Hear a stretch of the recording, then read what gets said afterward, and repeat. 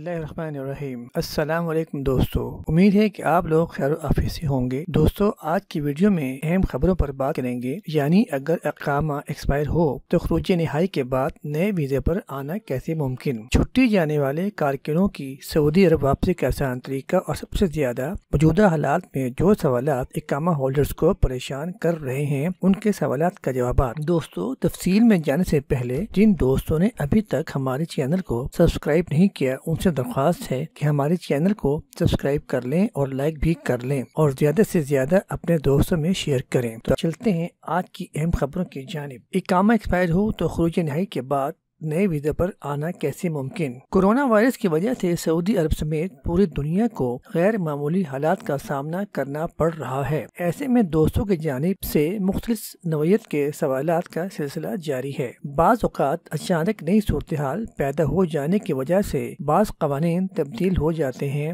جیسا کہ کرفیو کے اوقات میں تبدیلی وغیرہ۔ سوال ہے کہ میرا اقامہ 11 ماہ سے ایکسپائر ہو چکا ہے، میں خروج نہائی پر جانا چاہتا ہوں، کیا کروں؟ دوبارہ نئے ویزے پر آیا جا سکتا ہے؟ اقامہ قوانین کے حوالے سے سعودی عرب کے اقامہ قوانین کے تحت وہ افراد جن کے اقامہ ایکسپائر ہو چکے ہیں انہیں واپس خروج نہائی لینے کے لیے لازمی اقامہ تجدید کرانا ہوگا۔ اگر آپ کے کفیل کا سسٹم ریڈ زون نطاق میں ہے تو یہ بہتر ہوگا کہ آپ تنازل یعنی ریلیز حاصل کر لیں، بجائے اس کے کہ خروج نہائی لیں اور دوسرے ویزے پر سعودی عرب آئیں۔ اگر کفیل ریڈ زون میں نہیں تو لازمی ہے کہ اقامہ تجدید ہو، جس کے بعد ہی خروج نہائی لگایا جائے گا۔ اگر آپ شعبہ ترحیل ڈیپوٹیشن سینٹر کے ذریعے جائیں گے تو بلیک لسٹ کی کیٹیگری میں شامل ہو جائیں گے۔ اس کے بعد آپ پر 3 سال کے لیے پابندی عائد کر دی جائے گی، اس دوران آپ سعودی عرب واپس نہیں آ سکتے۔ اگر آپ کے کفیل کا مؤسسہ یا کمپنی کی CR، جسے عربی میں سجل تجاریہ کہا جاتا ہے، سیز یا کینسل ہو گئی ہے تو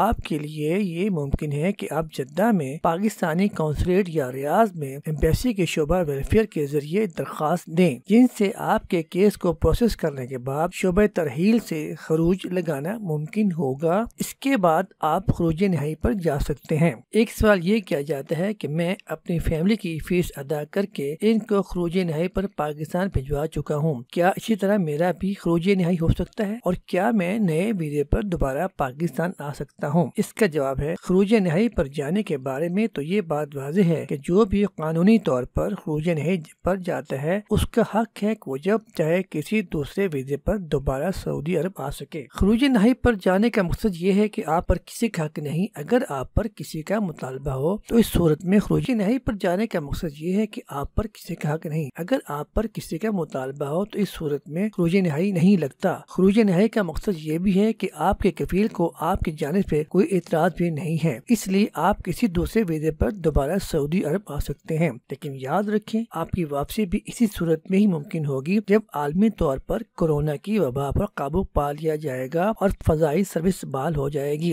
اس لیے وقت کا انتظار کریں۔ ایک بھائی کا سوال یہ ہے کہ میرے بھائی چھٹی پر گئے ہیں، ان کا ویزا ختم ہونے کے بعد واپسی کی صورت کیا ہوگی؟ پریشان ہونے کی ضرورت نہیں، کورونا وائرس کی وجہ سے دنیا بھر میں لاک ڈاؤن ہے، قومی اور بین الاقوامی فضائی راستے بند ہیں، جس کی وجہ سے نہ کوئی بیرونی ملک سے آ سکتا ہے اور نہ ہی سعودی عرب سے جا سکتا ہے، اس لیے جیسی صورتحال نارمل ہوگی تمام معاملات حل ہو جائیں گے اور آپ کے بھائی کے ایگزٹ ٹی انٹری میں بھی توسیع ہو جائے گی۔ ایک بھائی سوال کرتے ہیں کہ افغانستان کے لیے پروازیں کب تک کھلنے کا امکان ہے؟ کورونا کی وبا کے باعث افغانستان ہی نہیں دنیا کے بیشتر ممالک میں فضائی اور زمینی راستے بند ہیں۔ عالمی ادارے صحت کی جانب سے جاری ہونے والے ہدایات پر ہر ملک عمل کر رہا ہے تاکہ حالات جلد از جلد بہتر ہوں۔ اس حوالے سے وہ تمام ممالک جہاں کورونا وائرس کے مریض موجود ہیں وہاں فضائی سروس مکمل طور پر بند ہے۔ ایئر لائن کی جانب سے کہا گیا تھا کہ 1 اپریل سے فضائی سروس بحال کر دی جائیں گی، مگر حالات کی وجہ سے بندش میں مزید توسیع کر دی گئی ہے۔ ابھی تک حتمی تاریخ کا اعلان نہیں کیا گیا، جیسے ہی حالات بہتر ہوں گے فضائی ٹریفک کھول دی جائے گی۔ ایک بھائی سوال کرتے ہیں کہ اس کی دکان 2 دن پہلے بند ہوئی تھی، اب مینیجر دکان کھولنے کا کہہ رہا ہے، کیا کروں؟ قانون کے مطابق مارکیٹوں میں فوڈ کارنر اور تمام دکانیں بند کرنے کا حکم ہے، جبکہ سپر سٹورز جہاں راشن اور شیء خورد و نوش فروخت کی جاتی ہیں کھولی جا سکتی ہیں۔ ہیں، تاہم ہوٹلوں اور کیفیٹیریاز میں کھانا پیش کرنا منع ہے۔ کرفیو کے اوقات کی پابندی کرنا سب کا فرض ہے۔ اگر آپ کی دکان اس کیٹیگری میں نہیں جن پر پابندی ہے تو مقررہ اوقات میں دکان کھولنے میں کوئی حرج بھی نہیں۔ اگر آپ کا کفیل یا ذمہ دار وہاں موجود ہے تو آپ کو پریشان ہونے کی ضرورت نہیں، یہ ان کا مسئلہ ہے، آپ پر کوئی بات نہیں آئے گی۔ آپ خود سے کوئی خلاف قانون کام نہ کریں، جیسے کرفیو کی خلاف ورزی۔ ایک سوال یہ ہے، کرفیو کی وجہ سے رات کو بڑی گاڑیوں پر بھی پابندی عائد کی گئی ہے۔ وزارت داخلہ کی جانب سے ہیوی ڈیوٹی گاڑیاں یا وہ گاڑیاں جن میں سبزی فروٹ وغیرہ لے جایا جاتا ہے کی آمد و رفت پر کوئی پابندی نہیں۔ اس میں ایسے ٹرک وغیرہ بھی شامل ہیں جو گوداموں سے اشیاء خوردنوش شہر میں منتقل کرتے ہیں۔ سوال یہ ہے کہ سعودی وزارت خارجہ کی جانب سے ایگزٹ ری انٹری کے لیے لنک دیا گیا ہے، کیا کفیل افسر کے ذریعے خروج وعودہ کی ایکسٹینشن کی درخواست دے سکتا ہے؟ جواب، موجودہ صورتحال میں حالات قطعی مختلف ہیں۔ اگر آپ موجودہ صورتحال کی وجہ سے سعودی سے باہر ہیں اور خروج وعودہ ایکسپائر ہو چکا ہے تو پریشان نہ ہوں، آپ کے ساتھ بہت سے ایسے لوگ اور بھی ہیں جو پابندی کی وجہ سے سعودی عرب نہیں آ سکے۔ جیسے ہی پابندی ختم ہوگی حکومت کی جانب سے اعلان کر دیا جائے گا۔ جہاں تک وزارت خارجہ کے لنک کا سوال ہے تو یہ نارمل حالات کے لیے تھا، جس میں محض 7 دن کی ایکسٹینشن دی جاتی ہے تاکہ اس دوران وہ افراد جو باہر گئے ہوئے ہیں واپس آ جائیں۔ تاہم موجودہ کورونا وائرس کی وجہ سے